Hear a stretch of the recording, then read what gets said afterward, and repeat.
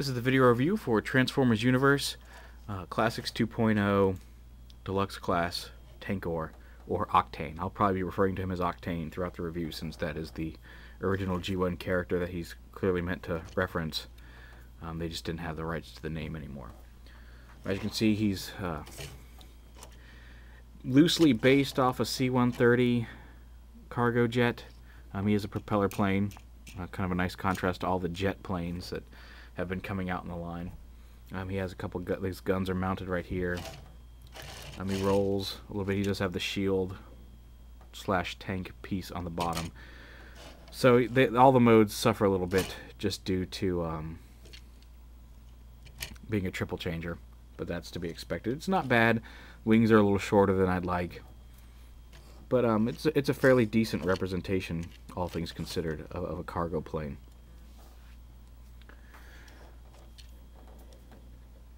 Now the first thing to transform him to a tanker mode is you flip these wings up, and these are geared together, so you flip one up, the other one will flip up. I find it's a little easier to remove the guns once the wings are up, as opposed to trying to squeeze up under there between the wings. And then I'm going to flip this mode.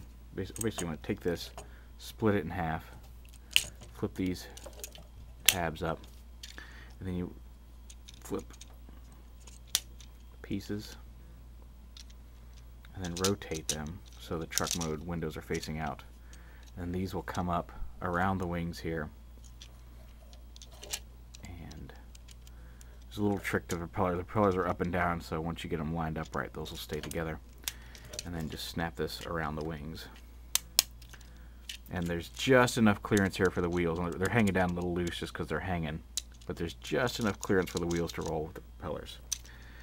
Then the tank section just rotates up on this hinge, and then you want to squeeze these two pieces together. This little flaps together like this, and then the jet mode cockpit splits in half here, and then actually rotates on this blue hinge, rotates up and snaps into place like that.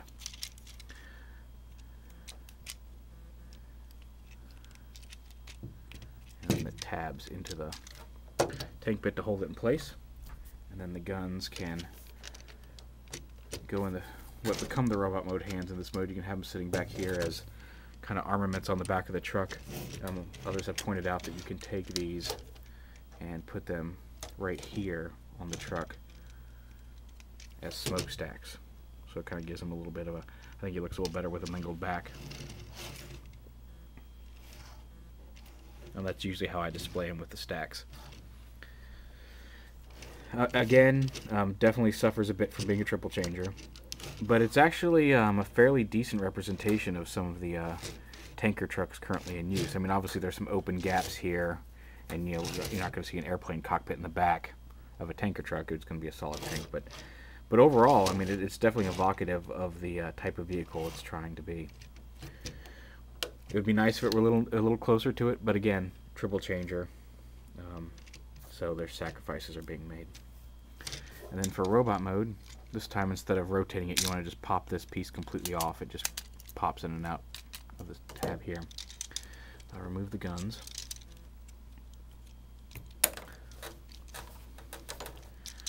And then split the legs right here and extend them. And then the front cockpits of this here, the feet flip out. And again, over here, flip out the feet. This whole waist assembly rotates down into place right here. Now you pull the wings up and kind of angle them. The blue hinges fold back up, and then the little black hinge within them on a ball joint pops down like this.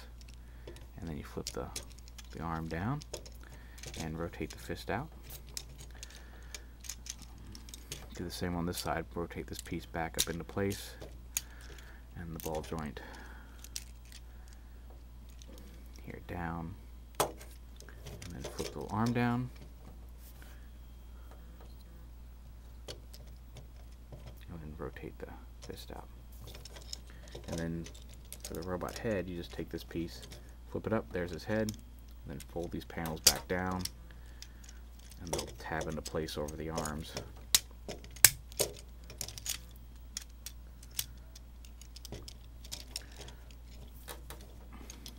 And this, more or less, is the official robot mode, according to the instructions. It's not bad. It's a little tall and lanky and skinny, but not bad. One of the things that I like to do that I think makes him look a lot better is, instead of transforming the arms like this, rotate the arm out and rotate the shoulder pad up like that with the arm down below it. It makes the arms look not quite as short and stubby, gives him some bulkier shoulder pads. Also, I generally display him, instead of having the guns, before I reattach those up there, the guns he can hold individually in each hand. They can also be combined to make a 4-barreled weapon. But I like to display them right up here.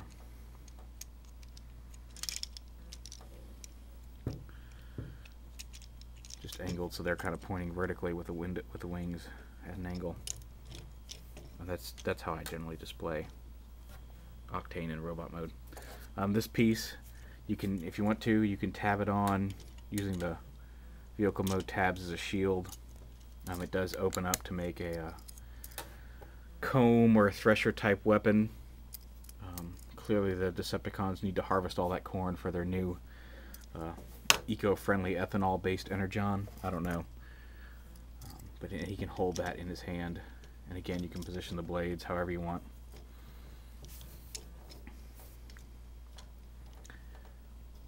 He's a little shorter than some of the other deluxes. Here he is next to Sunstreaker. You can see Sunstreaker's a little taller, and he's a little thinner, but overall, he's a much better figure than I was expecting. I bought him mostly because I couldn't find anything else, and I said, I'll take a chance. If I don't like him, I can trade him or sell him. And I actually like him a lot more than I did. I really wanted to hate him after all the complaining I did about him when we first saw pictures. And he's a surprisingly good little figure. There's a lot of neat little tricks to the transformation that I like. I wish the alt modes were a little bit more complete, but again, triple changer. I guess that's really the standard triple changer caveat, is it's a triple changer. But he's a nice little robot. I actually like his robot mode quite a bit, and definitely worth picking up. I think he's definitely worth the $10.